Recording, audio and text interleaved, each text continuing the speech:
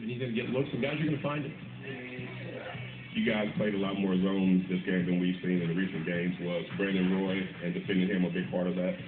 It was a factor, yeah, and, you know, we just, we wanted to give it a hard look, and we thought, you know, being at home, and we knew we were going to be aggressive, it was the right time to give it a shot, and, you know, it worked out well. They scored a few times in a row at the end, which probably hurt our numbers on the night, but overall, our activity was real good, and it was, you know, something a little different.